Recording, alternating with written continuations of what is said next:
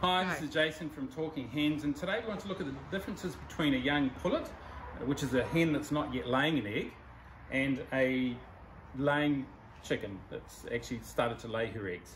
So this one is a little 16-week-old pullet. She's not yet laying, and we know that because she is quite light in weight, around 1.6 kilograms, so she's good body weight for her age, but still quite light in weight for a laying hen. She has very immature features. You can see a very small little comb on her head, very small wattles.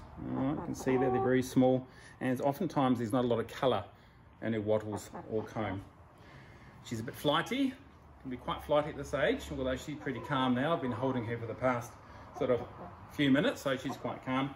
But she's light in weight, very subtle features, and also, of course, the pin bones. So the bones just underneath where she lays her eggs, those bones are called the pin bones, and they're very close together, quite tight. A hen cannot lay eggs while those bones are narrow and close together. So that's our young pullet. And here we have a 22-week-old laying hen. She's been laying for about 2 weeks, and she's the start of her very best egg laying period.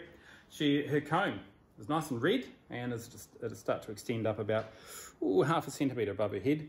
Her wattles have started to extend as well, and they're a nice red colour to show that the hormones have been racing through her blood and developing all those features in her. So she's very good body weight, around 1.8 kilograms in body weight, which is a good sign of health.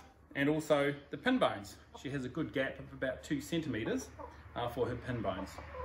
She's also a nice placid bird, and that's one thing that happens when they start to mature.